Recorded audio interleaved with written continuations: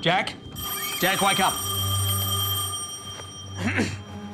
The Japs are in. They've attacked Malaya, the Philippines, and the Yanks naval base at Pearl Harbor. And God knows where else.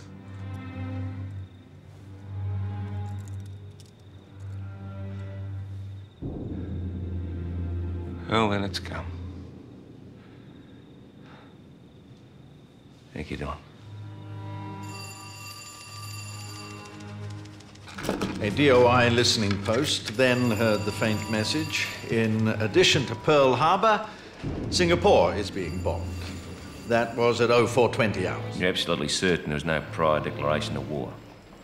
None whatsoever. They're mad. Humiliating a nation as powerful as America with such an insult. And the King?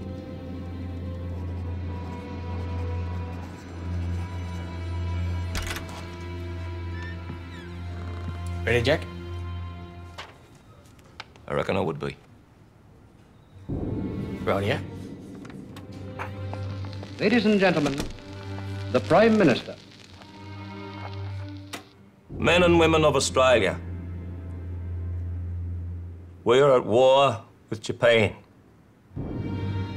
History in the making. First time we've ever declared war off our own bat.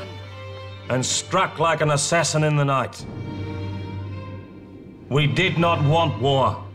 The Australian government has repeatedly made it clear that if war came, it would be of Japan's making.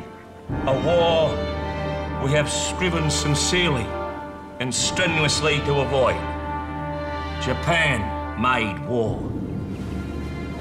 We anticipate their next moves will be attacks on the outlying island bases with attempts to occupy Rabaul, Port Moresby, New Guinea, and raids on or attempts to occupy Darwin, with subsequent naval and air attacks on vital areas of the Australian mainland here and on the Commonwealth of Australia. Here.